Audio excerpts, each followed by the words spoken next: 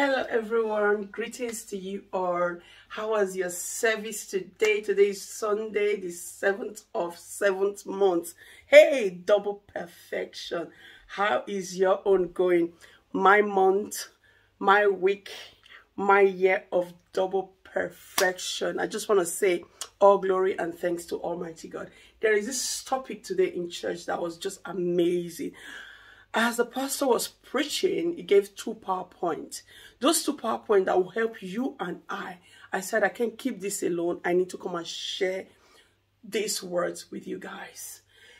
There are 2 people in your life, in our lives, that the pastor said, you can never, ever do wrong to. That you shouldn't wrong them in any way. You shouldn't offend them. You shouldn't treat them in a nasty way. Who are these 2 people? Your spiritual guardians that God has placed over you, that looked after you, that take care of you, that helped you to go into the right direction. You know, there are some people, they have spiritual father. I mean real spiritual father. He said it as well. That will be there for you, that will tell you the way of the Lord. Bad or good, they will tell you how it is. Number 1, it might be a prophetess, somebody, your spiritual guardian, he said. Then number 2 that will surprise you guys is your destiny helper. That person who helped you when you were in distress, no matter how that distress was, that person that helped you. That person that gave you that tiny thing that when you needed it, it was like $1,000,000 to you. You needed that £100. Now God has blessed you. So you now, what do you do for me? Ordinary £100. I beg you that you start throwing tantrums, start throwing words, you start saying things that does not make sense anymore. Let me tell you, God will not replace that helper for you ever, ever, ever. Because in everyone's life, it's good to recognize your destiny helper. When God sent one person to you to come and help you, you might be a billionaire, you might be a millionaire, you might be even poor. But God will send that person at that time of need. That person can be in your life for good.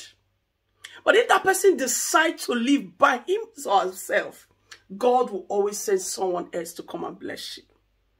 But if you're the one that chased that person away, it will be difficult to find another one like that.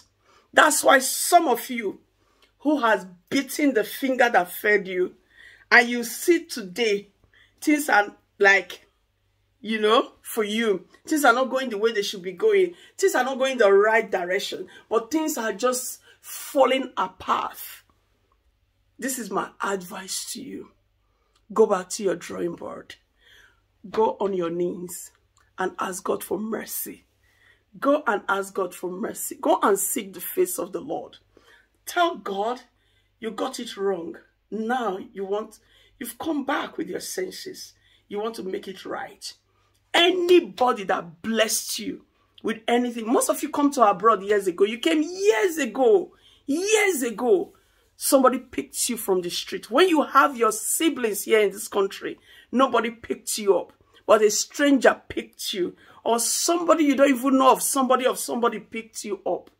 Just a phone call and ran to your rescue. Put you in their house. Sorted you out. Now God is blessing you.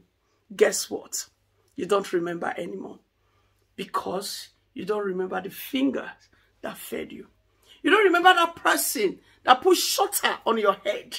You don't remember that person anymore. Or you as a man, you were 000.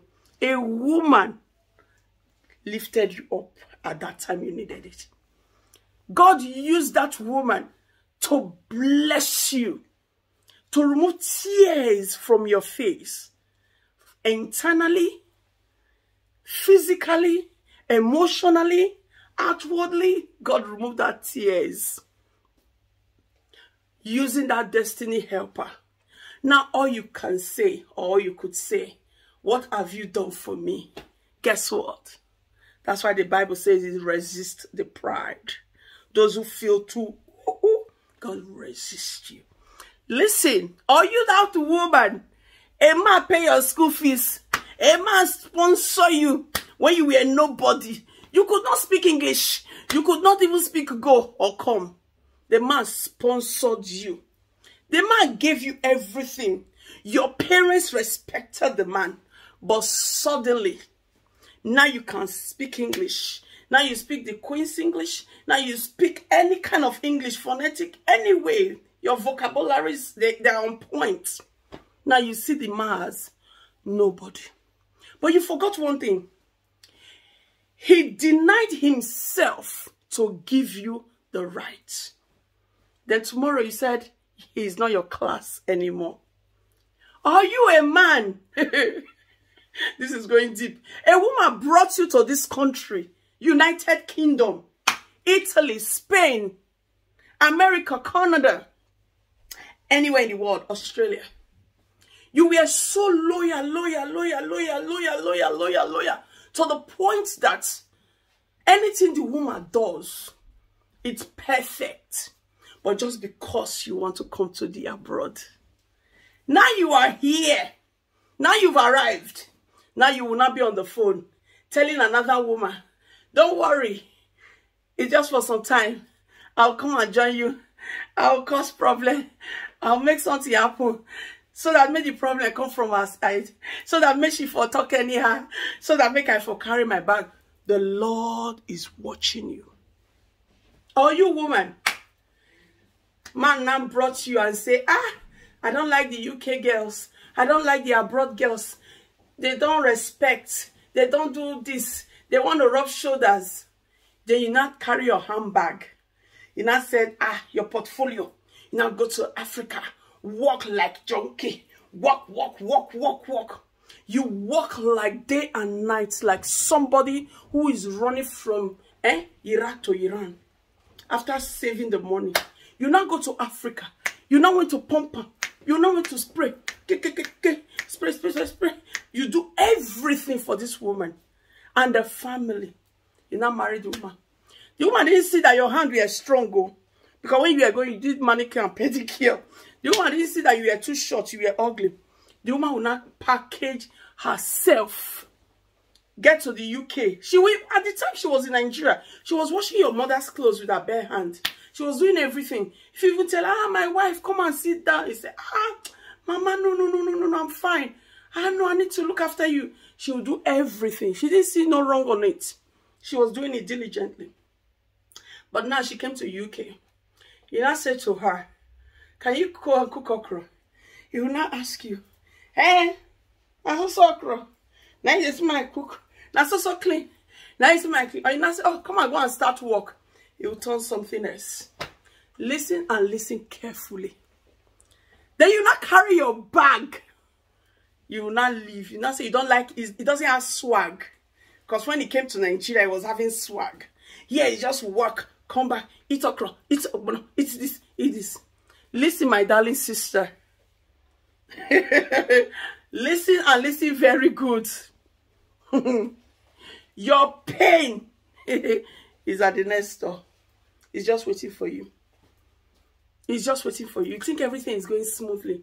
You've done it. So what? Your pain will catch up on you. That's life.